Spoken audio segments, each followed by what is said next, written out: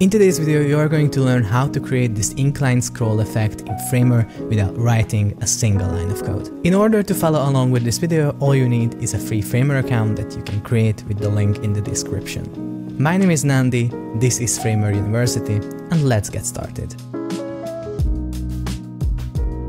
So the effect was inspired by Andreas Antonsson. I'm not sure about the pronunciation, but yeah, Andreas. And this portfolio is actually amazing. So I was inspired by this work here, and I was wondering if it's possible with Framer. And as you can see, it's pretty much possible. So let's jump in Framer and let's see how it's done. We basically start with a desktop breakpoint, which is set to a black color. And I'm gonna also make sure that the height is a bit larger, so let's make it 3500. And then I'm gonna start by drawing a frame here. Oh, and also let's make sure that the breakpoint is a stack with a vertical direction and the distribute set to start with a 0 gap. And let's make this first frame with fill and the height 100 VH.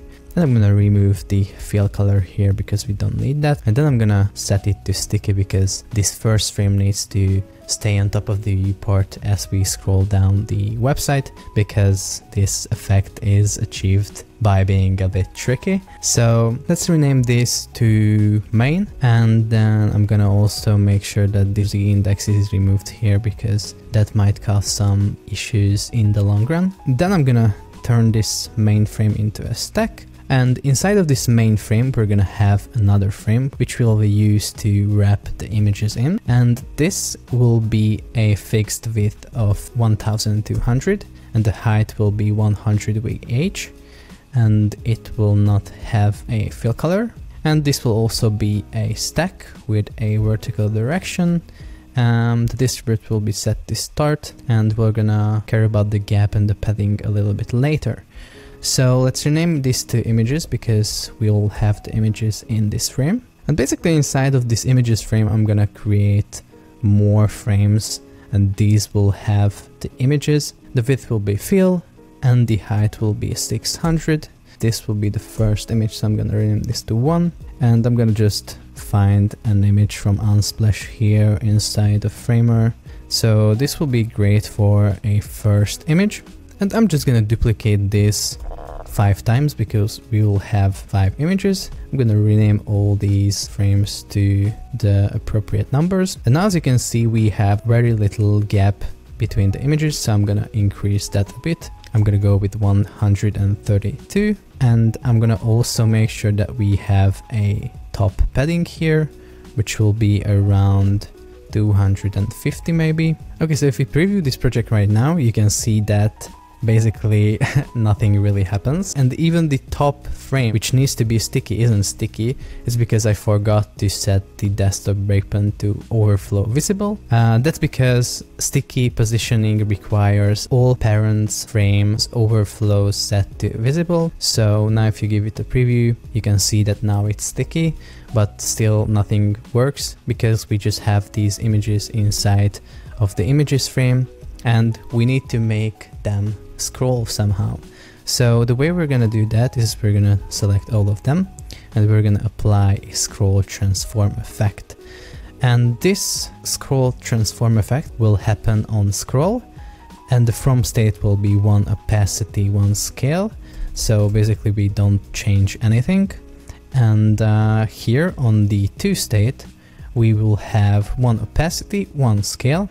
However, we will change the offset here. So as you can see, as I'm changing this value, the Y value, these images are moving up.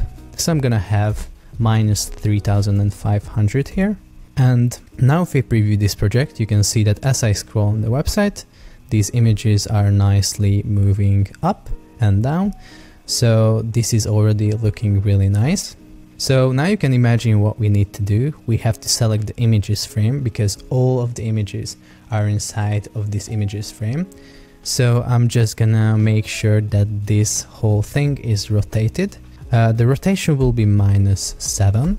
And the good thing is that if we give it a preview now, all these images are still moving, but now that this frame is rotated, everything is kind of moving to the top left corner. But as you can see on the top left corner, there is some overflow issues there, so the images are being cut off at the top left corner. As you can see, the images frame now ends here because of the rotation, and all we need to do is to set the overflow from hidden to visible, so the images will also shown when they move out of the frame. So as you can see now, these images are nicely moving to the top left corner. It's already looking really nice. However, as you can see on the finished animation, on the sides we have this kind of curve that adds a more 3D look to the whole effect.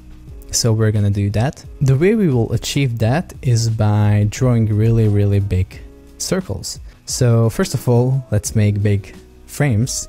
I'm gonna use 5500 for the width and the height, and I'm gonna use a radius of 50%. So we get this nice big circle, and the color will be matching the background color of the side, so it will be full black. And now I'm gonna make a wrapping frame inside of the main frame that we will wrap these circles in. So I just created a frame here and I copied it by pressing Command and X, and I'm gonna select the main and I'm gonna paste it in here. And this will be set to absolute positioning. I'm gonna deactivate all these pins, and I'm gonna make sure that this is in the middle of the frame by pressing Option H and Option V. And I'm gonna remove this to mask because this will act as kind of a mask covering the images. And I'm gonna make sure that the width is 1200 and the height is 800. And then I'm gonna remove the fill color and we're gonna set the overflow to visible. So now we have the wrapping frame for the big circle.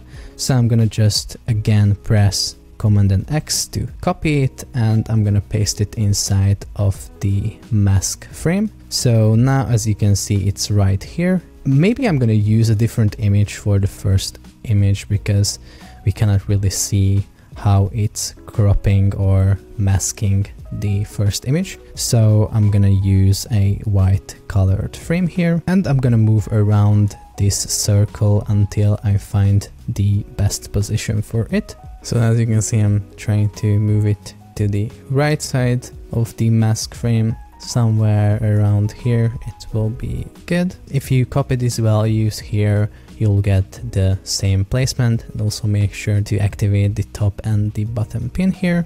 And then I'm gonna just copy this circle by pressing Command and D, and then I'm gonna move it to the left side. Okay, so now as you can see, I moved it to the left, but it doesn't really look as on the original effect. So we need to change these values. The top value will be minus 1950 and the bottom value will be minus 2750. So now as you can see, this is exactly what we are looking for. So if we give this a preview, now as you can see that the images are being masked down really nicely. So now all I'm gonna do is I'm gonna change the images here. Okay, so I changed the images. So if we give this a preview, now as you can see that this effect is working just as expected. So you can, spice this up with different texts and, some gradients and all sorts of different things. I'm gonna leave a remix link in the description, so you're gonna be able to play around with this original file. But the most important thing is this scroll effect here that we used and the rotated images frame here. So yeah, basically that's the effect. So that's how you can create an inclined scroll effect in Framer without writing a single line of code. As I mentioned, make sure to check out the description to find the link for the Remix link, Framer University, and other useful resources to learn everything about Framer. That's it for this tutorial. Make sure to like it and subscribe for more, and I'm gonna see you in the next one.